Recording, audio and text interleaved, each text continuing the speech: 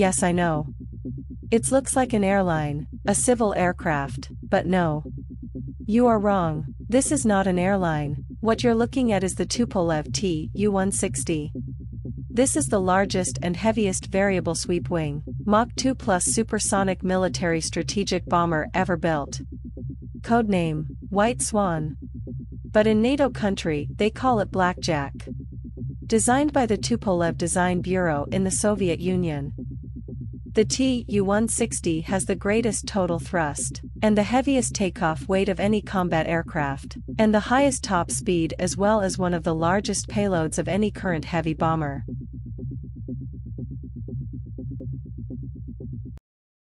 Before we proceed, kindly press the subscribe button and turn on the bell icon for notification.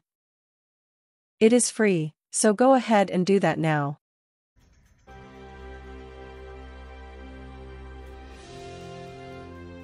The Tupolev Tu-160, Western reporting name Blackjack, is the world's largest operational supersonic, variable sweep wing heavy strategic bomber and airborne missile platform designed by the Tupolev Design Bureau in the Soviet Union in the 1970s. It is nicknamed the White Swan by the pilots, dwarfing the similar-looking B-1B Lancer. It is the heaviest combat aircraft ever built. Unlike the B-1B, the Tu-160 bomber remains committed to both low-level penetration at transonic speeds, and high-level penetration at speeds of about Mach 1.9. As of 2023, it is the largest and heaviest combat aircraft, the fastest bomber in use. Entering service in 1987, the Tu-160 was the last strategic bomber designed for the Soviet Union. Series production was at Kazan and continued until 1992, when President Yeltsin announced that no further strategic bombers would be built. Production totaled 35 Blackjacks, including 2 prototypes. Also, there were some incomplete airframes. This bomber was extremely expensive to build and to maintain. Following the dissolution of the Soviet Union, the newly independent Ukraine inherited a fleet of 19 Tu-160s, over half of all the Tu-160s in existence at that time. Following protracted negotiations, 11 Ukrainian Tu-160s were purchased by the Russian Federation while the remainder were scrapped in the late 1990s under the Non-Lugar Cooperative Threat Reduction Agreement. In November 2015, during the Russian military intervention in the Syrian civil war, conducting numerous airstrikes using Kh-101 air-launched cruise missiles, various overseas deployments have been conducted, including to distant nations such as Venezuela and South Africa. Since the early 2000s, the active fleet has been subject to several upgrades, largely focusing on various electronic systems. The Tu-160M modernization program of existing models began with the first updated aircraft delivered in December 2014. Plans announced in 2015 called for the delivery of 50 new-build Tu-160MS as well as the upgrading of 16 existing aircraft. Full citation needed. In January 2022, the first serial-built Tu-160M made a test flight, with 2 planned for delivery in 2022 from 10 on order. In 2002, the Russian Defense Ministry and Kapo agreed to modernize 15 Tu-160s. In July 2006, the first overhauled and partially modernized aircraft was accepted into Russian service after testing. It reportedly received the capability to use conventional weapons but was not upgraded with new avionics as previously planned. The first modernized aircraft, capable of carrying the new long-range Kh-555 conventional cruise missile, was delivered to the Russian Air Force in April 2008. A follow-up contract for the modernization of 3 more aircraft is estimated to cost RUR 3.4 billion, $103 million.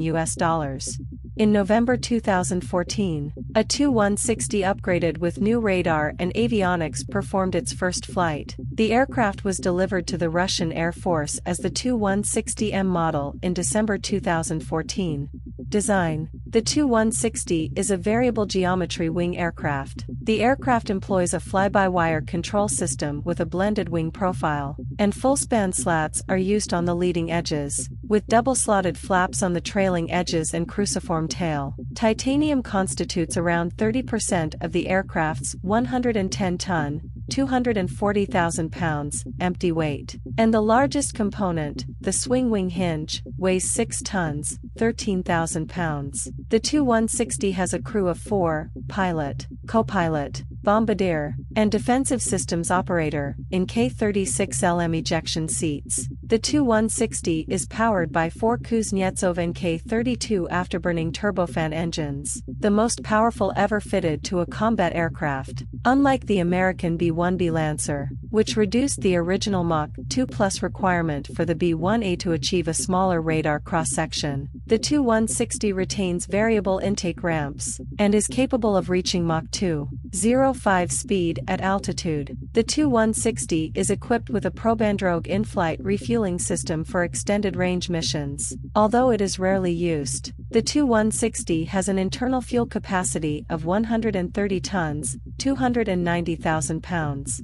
In February 2008, Tu-160 bombers and Il-78 refueling tankers practiced air refueling during air combat exercise, as well as MiG-31, A-50 and other Russian combat aircraft. The aircraft carries a TSNPO Leninets Obser K, NATO clam pipe radar for tracking ground and air targets, and a separate Sopka terrain-following radar. Although the Tu-160 was designed for reduced detectability to both radar and infrared signature, it is not a stealth aircraft. Weapons are carried in 2 internal bays, each capable of holding 20,000 kilograms, 44,000 pounds, of free-fall weapons or a rotary launcher for nuclear missiles. Additional missiles may also be carried externally. The aircraft's total weapons load capacity is 40,000 kilograms, 88,000 pounds. No defensive weapons are provided. The Tu-160 is the first post-World War II Soviet bomber to lack such defenses. In 2020, officials stated that the Russian Aerospace Forces is planning to arm the Tu-160 with new hypersonic missiles, in particular the Kh-47M2 Kinzhal. The Tu-160 is painted with anti-flash white, giving it the nickname among Russian airmen Whiteswan.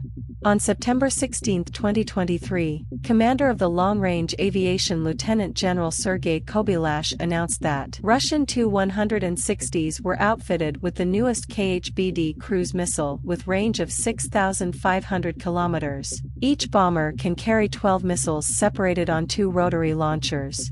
On November 11, 2021, the Belarusian Defense Ministry announced that 2 Russian Tu-160s flew on a training mission over Belarus alongside Belarusian Air Force Sukhoi Su-30s.